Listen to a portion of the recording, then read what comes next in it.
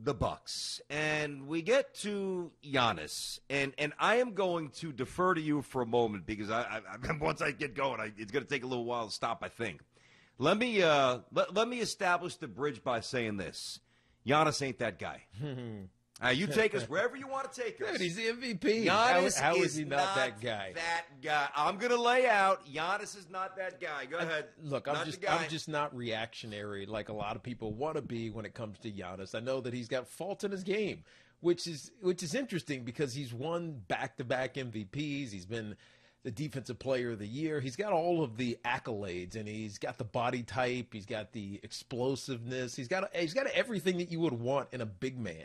The problem is, and maybe we got enamored with all that, like the intangibles, the skills. You know, if this was football, we'd say, and he was a quarterback, we'd say the arm talent. He can make all the throws, right? Tiki. Like he's got all of that. You want to chisel out like the perfect looking basketball player? It's going to be Giannis Antetokounmpo. Period. He's tall. He's strong. I'm talking about physically. Okay, not the modern play. Okay, I'm not talking about any skills. I'm not talking about anything. I'm just saying. Pull a guy out of the ether and plop him down. That's what you want. The 6'11", thin, wiry, athletic, strong. Yeah, sure. Can dribble. They do all those things. Okay. And then the problem becomes, now that we look at Giannis in full, is that he can't shoot, man. And in today's NBA, that's really the biggest issue with Giannis is he cannot shoot. And I'm not just talking about like a pull-up jumper from the elbow, whatever it is, 15, 14 feet, whatever that may be. Not even that. Mm-hmm. Like, he can't shoot free throws. No. Like, he can't do the easy things. And it's what we used to get on, say, the old school big man, like Shaq, right? Yep. Shaq gets to the line, end of the game, you got a chance to beat him because you put Shaq on the line, you might get 1 of 2, or you might get 0 of 2. Hack him. Exactly right. And Giannis is falling into that. Yes, now, he is. With that being said, he's still the MVP, man. He's not. He can still score at will. He can still be dominant in the paint as a defender, as a rim protector. He's still athletic. He's a good defender both in the wing and in the post. So I hear what you're saying, especially because they're on a bad losing streak. By the way, I haven't even really said anything yet. I know. Well, I know where I'm going to go. I know what you're about to say because they're on a 5-game losing streak, and the Brooklyn Nets, who are on a 5-game winning streak, have now jumped them to second place. It is there are flaws there, and that means as much as we want to believe that he's like the man, he's kind of the second fiddle dude. That's the ultimate point here. The Milwaukee Bucks will not win a championship if Giannis is the best player on the team. He'll make a ton of money. They'll win a lot of games, although this year they're only a couple of games over 500. But isn't it hard to say him not being the best player? Don't they just need like a better or more consistent scorer? You know what I mean? Like, I think they need a better facilitator. Like if they have James Harden, I think they need a superstar. I really do. Like if James Harden, Middleton's good, but he's not that guy. You know that. But Drew Holiday's been hurt, and he's more their facilitator in defense. He's got some defensive acumen as well. Yes, but I like Drew Holiday. Drew's a good player. I'm not going to. Yeah, go ahead. I'm not going to downsize Drew Holiday. Listen. I don't want to hear. I'm tired of hearing about points per game and the gaudy rebounding stats and the incredible PER. His 2 biggest weaknesses, which have proven fatal in the playoffs now multiple times, he has not gotten better at. He's not in year 2. He's not in year 4. He's not in year 6. He's in year 8. He's kind of what he is. 8 years already? Yeah, man. Wow. Which on almost every level is superb, except the one level that you need to win the championship. This is not to downgrade him to Scrubville. He is a star where I would kick back strongly, I should say, is that he's not a superstar. Like, I don't see him in that prism. Teak, last year, now I got to reference some numbers here. I know numbers could get boring, but this is important, all right? Last year, he was about 31% from downtown. This year, he's 28%, which is exactly his average. 8 years in, he has literally not gotten better. Same career average, it's the same exact percentage in year 8. Yeah. Last year, 63.3% from the free throw line, 63.7% this year. Now, you could say, well, yeah, okay, but this is where you have to dig. He shot 52.5% from the free throw line last year in the Eastern Conference semis, right, against Miami. That's just gross. 20 out of 41 for the primary facilitator, the primary scorer. You know what? The year before, Eastern Conference Finals against the Raptors, he shot 55% from the free throw line. Now, I understand it's a pandemic year, and I understand that the Raptors are playing better basketball. But the Raptors are still far from a championship team. They lost early in the season. They gave up a $130. I loved it because it was my Knicks, but the Knicks are one of the worst offensive teams in the NBA. Mm-hmm. Look at the numbers. Great defensive team. They play hard. They can't score with frequency. They gave up a $130. They've lost games to the Pelicans, to Charlotte. They lost to Miami without Jimmy Butler. They just got swept by the Raptors, back-to-back games. I mean, what other evidence do you need? Because I've been saying now for 2 years, I don't think the Bucks will win. Mm-hmm. I've been saying for 2 years, while still giving Giannis his props, but separating the I've been saying for years, I like Chris Middleton. Chris Middleton's not the right number 2 for Giannis. He's not that guy. He's a number 3, okay? What am I missing here? Why am I wrong? I don't think you are wrong, BT. I don't think you're missing anything. I think we've seen this. Because once you get to those 7-game series in the postseason, the trend is Giannis might have a day, right? A game. Yes. But eventually he gets figured out. And, they were, a couple of bounces away against the Raptors from moving forward. But it's still, there were moments in that series where Giannis was neutralized. And without a second guy, a consistent, dominant scorer, you just can't win a championship in the NBA. You just can't. And not only dominance, he's got to be a dynamic scorer, meaning that he can do it in multiple ways. And as I was getting ready to say this, and we got derailed a little bit, but if Giannis had James Harden, like if James Harden had got traded to the Milwaukee Bucks as opposed to the Brooklyn Nets, I'd look at the Milwaukee Bucks and say, especially after I've seen this refiguring, this iteration of the Nets of James Harden. Yeah, I got you. Forget the Nets, but this refiguring of James Harden. Yeah, James Harden is the man. I mean, he's not an all-star starter. KD and Kyrie are. But the catalyst, like the straw in that Brooklyn Nets, is James Harden, dude. He's leading the team in assists and rebounds and steals even. At PER, he's got the best PER on the team. Like, he is the catalyst that's making that team go right now, especially with KD and Kyrie intermittently being unavailable. James Harden's been the man. Now, if he was on the Bucks, like if they had a guy like that who, can be a facilitator, get you 12 to 17 assists in any particular game, but you got to go score 38, like James Harden had to. By the way, there's only one guy like who else does that? You're right. There's not. That's my point. Like, Milwaukee needs that kind of player. And that's my premise. And there's only one. And as crazy as it sounds, he joined a super team and with the Nets. And it's why if they get better defensively, because they are literally one of the worst in basketball right now. I think they're 28th. A little better last couple nights. True, a little better. Still, the Lakers didn't have AD. The Suns game, they didn't give up a ton of points. Like, it's getting incrementally better for the Nets defensively. Yes, it is. But statistically on the season, they're way in the back. No, understood. But listen, by the way, so there is only one James Harden who could drop, forget about 30, could drop 50 on you and still go out and get, 16 assists, which is what he had the other night. But there are other players that would, on most nights, relegate Giannis to a position that I believe he really needs to be for them to win a championship. Go get Bradley Beal.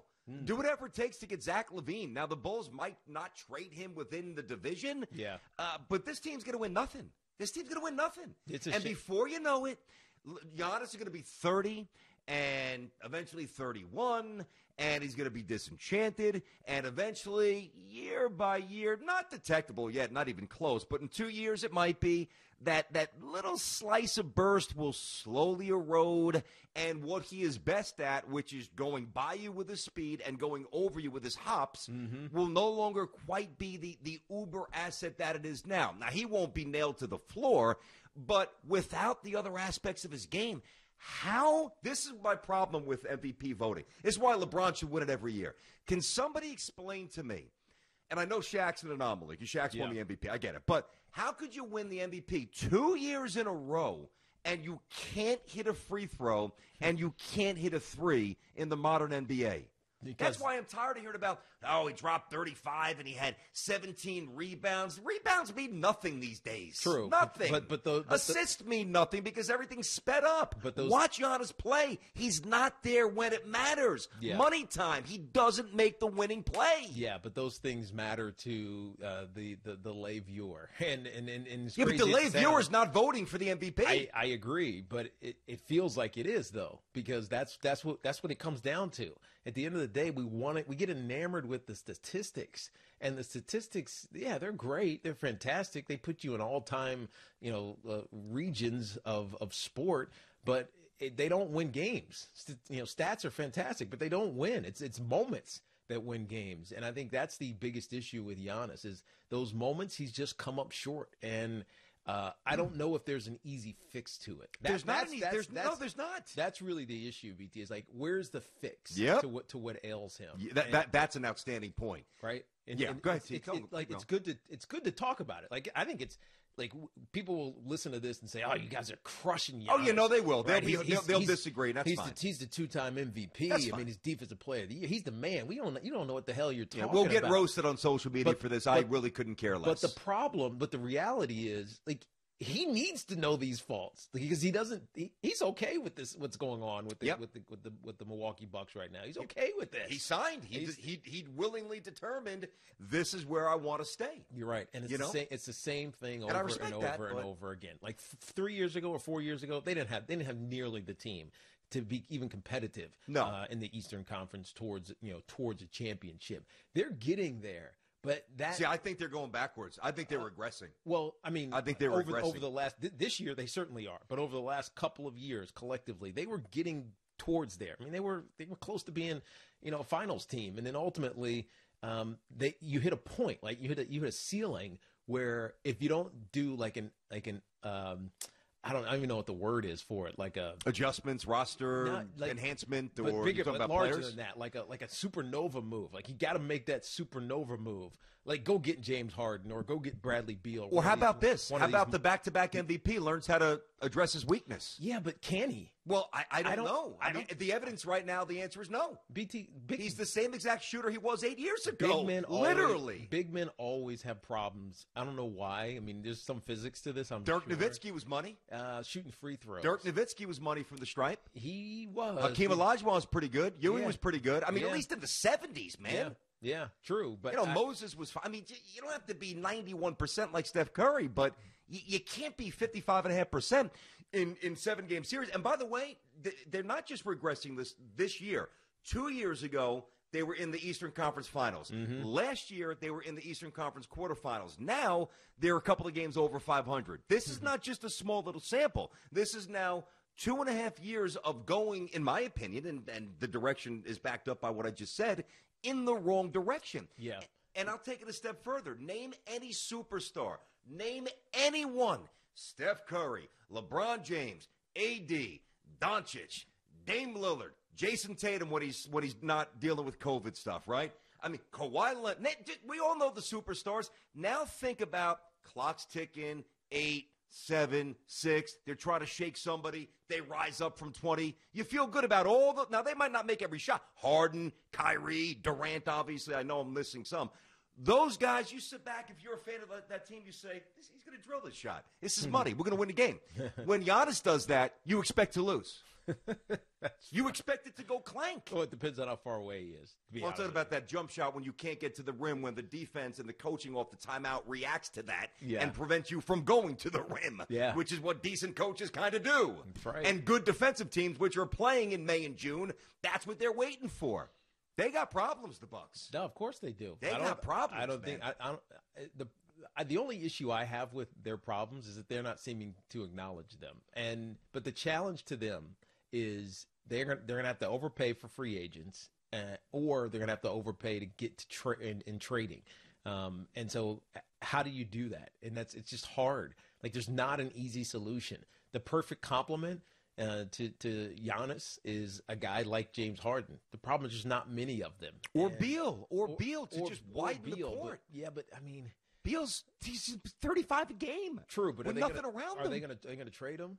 I can't answer. It's hard. I don't know the answer to that because he's saying I want to stay in Washington. He doesn't want to bounce. He loves it there, and you got to respect that too. I respect it, and in the face of whatever their season's going to turn out to be, you're going to push out your superstar who doesn't even want to leave? The answer is no. So I would if I get a good package because I got to rebuild. I got to worry about winning. But I know that sounds callous, and not everybody would agree with that take.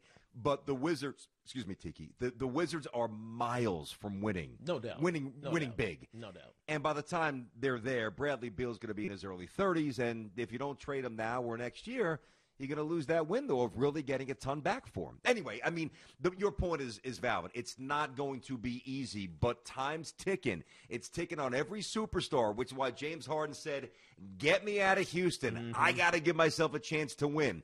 Giannis had the same opportunity. He elected to stay. We respect that, but now he's faced with this conundrum, and it's not changing anytime soon. That's right. You know?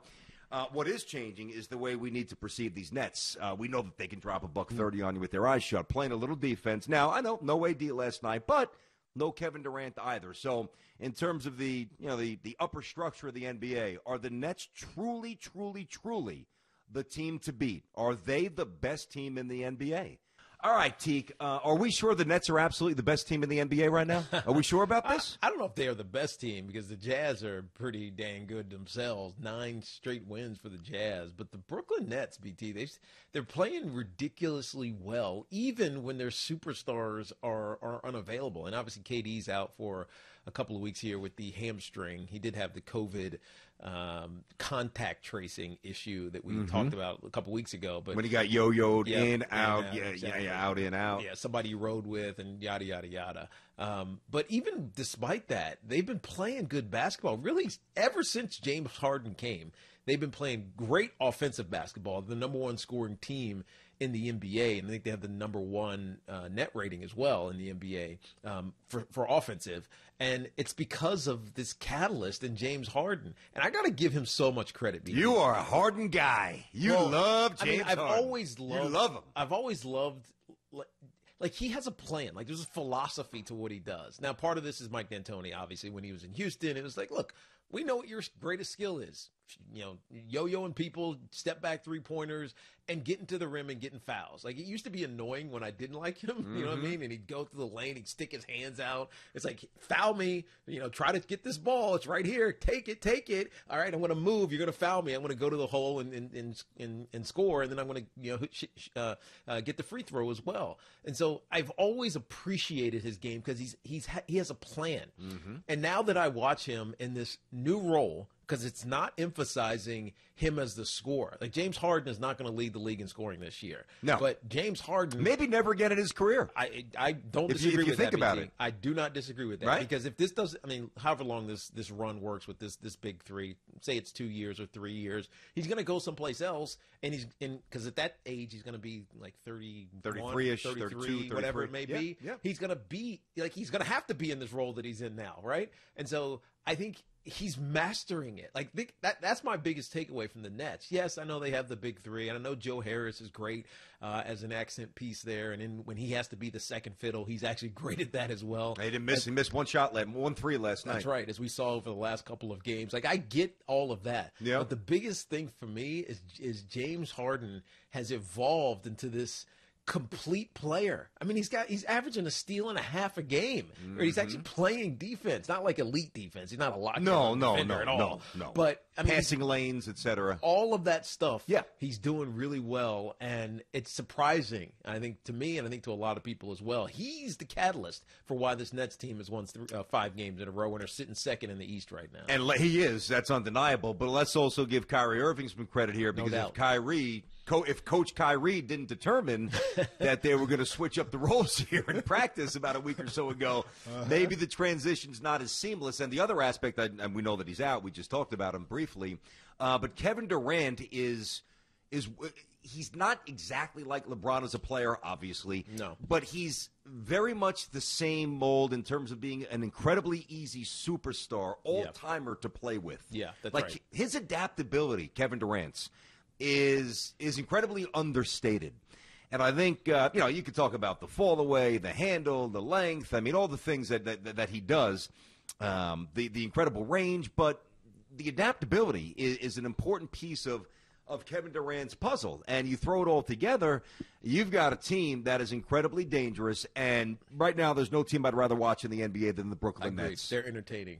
No doubt. And they're good. My only reservation, though, now again, let's keep in mind, yeah, there was no Anthony Davis last night. That's a grab. Yeah, we're not making a big deal about this. No, not about the win, just in totality. Yeah. And the Nets don't have a lot of interior resistance. I mean, outside of Jordan, when Allen got shipped out in the deal, you lose that two-headed monster. So even though AD plays outside, AD would have gotten loose inside too.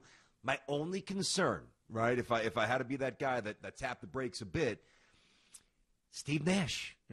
And I'm not saying that he's incompetent by any stretch. And what are you worried about right now? I need to see the first point of adversity. I don't mean now. They're going to blow teams out if they're healthy. Mm-hmm. When you get, and even the first round, they'll smoke whomever they play. I think right now they'd actually play the Knicks in round one. Whomever they play, they're going to destroy them.